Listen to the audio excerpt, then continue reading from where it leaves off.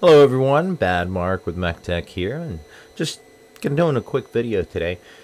I know a lot of folks do prefer a cleaner look over having the logo on the keyboard.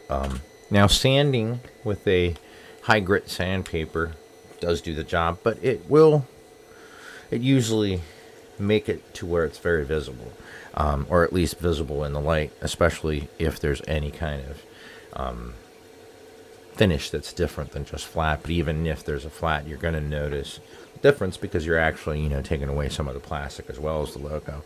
Now, for the majority of logos on the more budget keyboards, not all of them, but the majority of them, there is a simple way to do it. Now, people say acetone. Please, no. Acetone will eat away at most of the plastics, or I think all plastics, if I'm not mistaken. So don't ever use that. Now, what I did, whatever brand you choose on, I just picked one. You get a nail polish remover that's non-acetone based.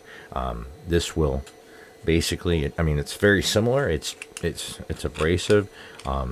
It's not quite as potent, although you can smell it. Here, let me open this one up.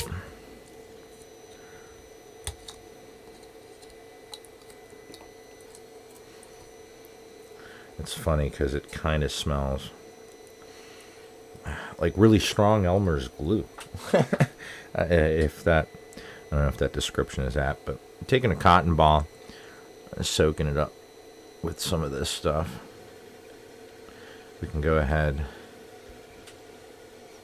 Yeah, it's like strong Elmer's glue. And just start rubbing, and we can see how quickly this just comes away. It really doesn't take much at all. You can clean it up, make sure you don't leave any parts of it behind.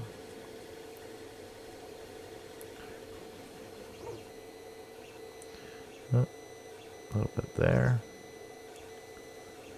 Actually leaving behind some of the hairs, but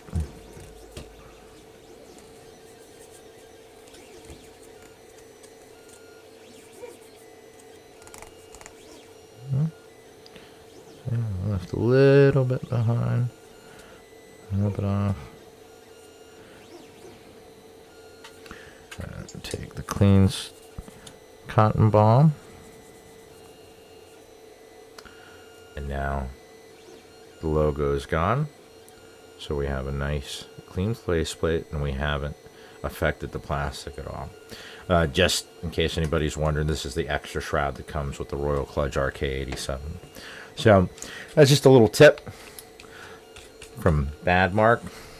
Hopefully helps somebody, save you some time instead of sandboarding or sandpaper, pulling out the sandpaper to get rid of that logo, to get that clean, crisp look. Keep calm, keyboard on.